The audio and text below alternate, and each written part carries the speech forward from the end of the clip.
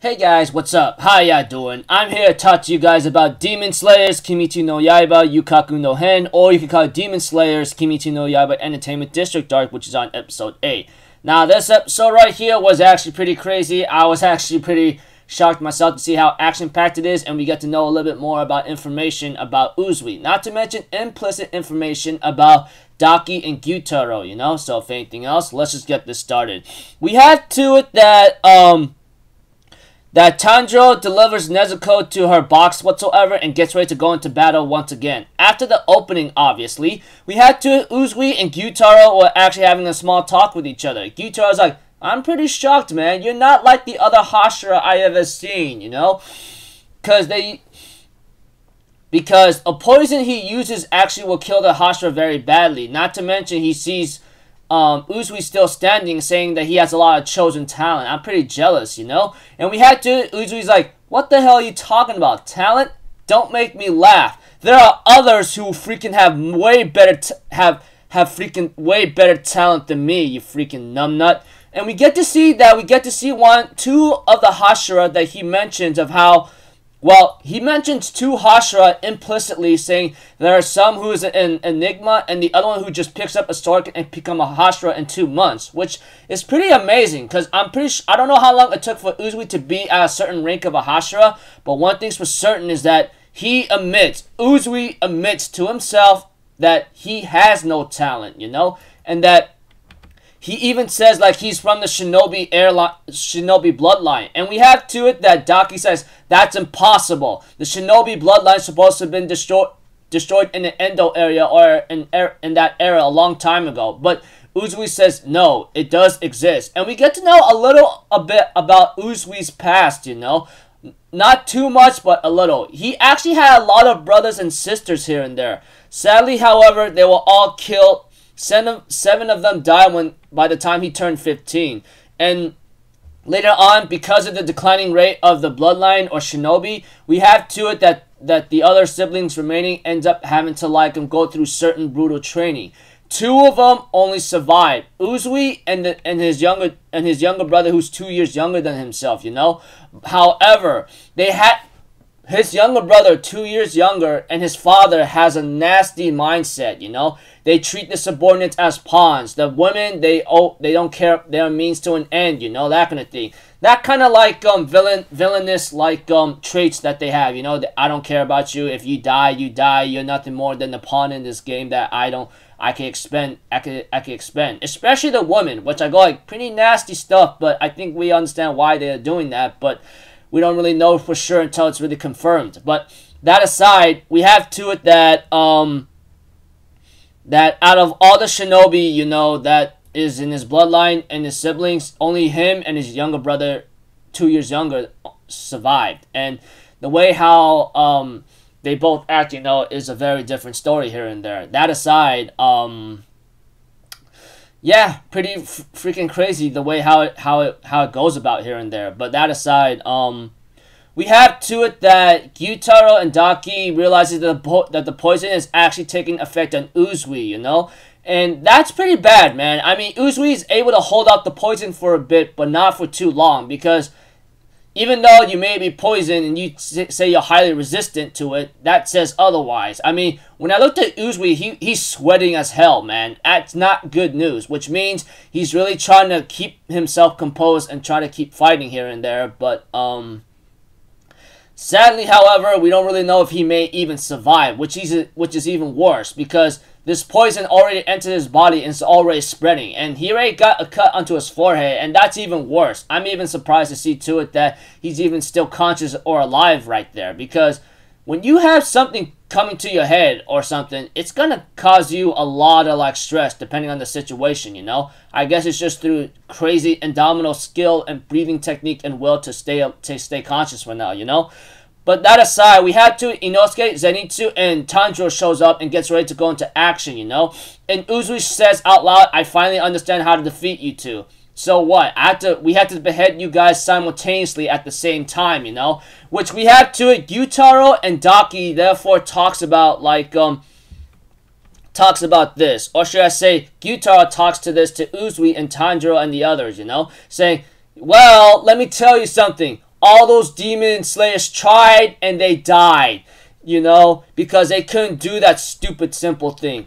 Let me also tell you something. My kill count is 15. My sister is only 7. I'm thinking in my mind, you're trying to behead 2 demon upper moon demons who shares that same upper position rank. Sometimes I wonder and ask myself, why are they not even in the up? How come they're not a little higher than they have to be? Because honestly, you had to behead 2 heads in order to win, and they're separate.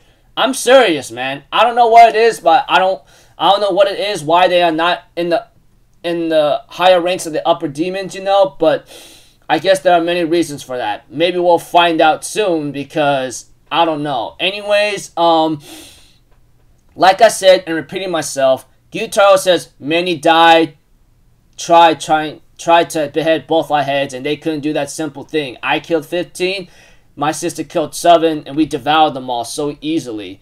And we have to that Zenitsu clashes against Daki for a bit and tells her, hey, how about you start apologizing to, like, the girl you mistreated, you know? That's not freaking cool. And we have to Daki and Gyutaro ends up saying, like, Daki on the other hand says, forget it, why should I? Women are meant to be tools anyway. Once they fulfill their purpose, they're thrown away like garbage. Why should I even care?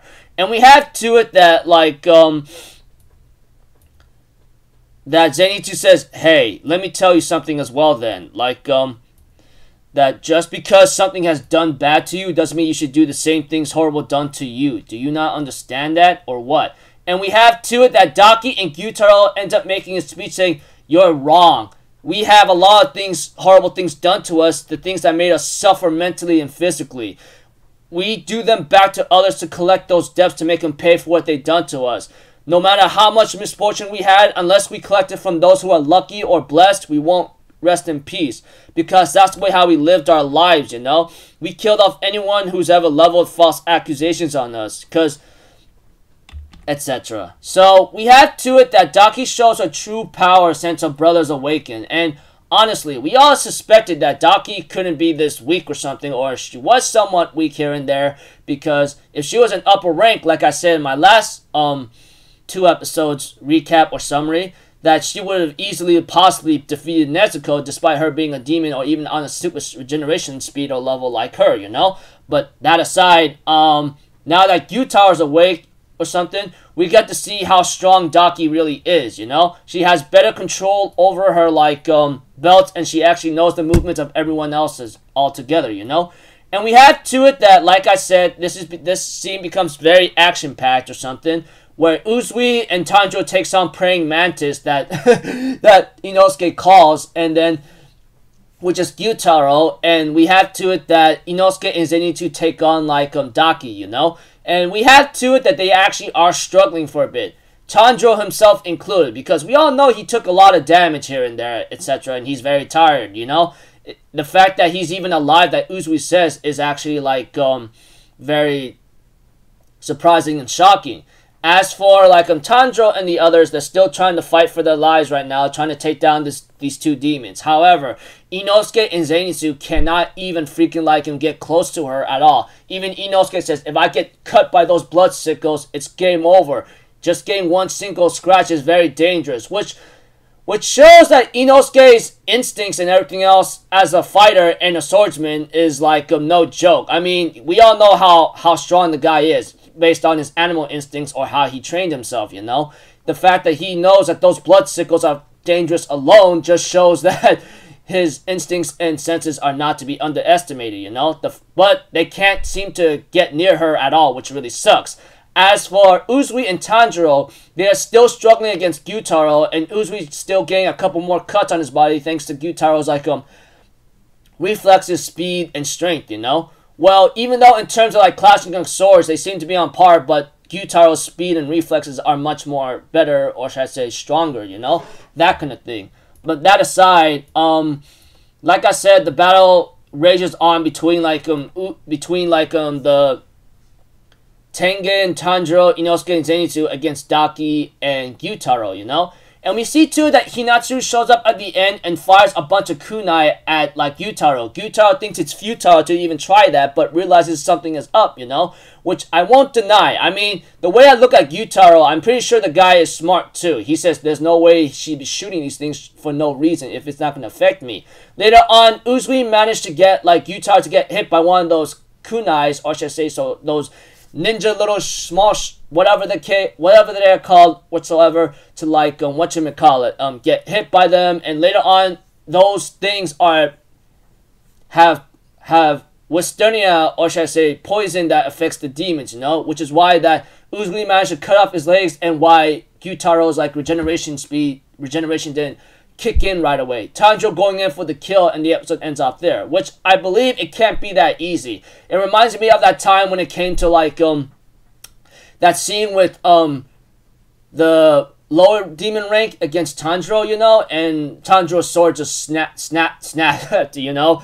This one is like similar but not even close, but you know what I'm talking about. Anyways, preview of next episode title is called like taking down upper rank, which is gonna be shocking and surprising because we all know that these upper rank demons are super strong. Sometimes, like I said, and I question myself, if Daki and Gyutaro needs to have both their heads cut off, why is it that they're not in the little bit of the how come they're not a little higher than they have to be, you know?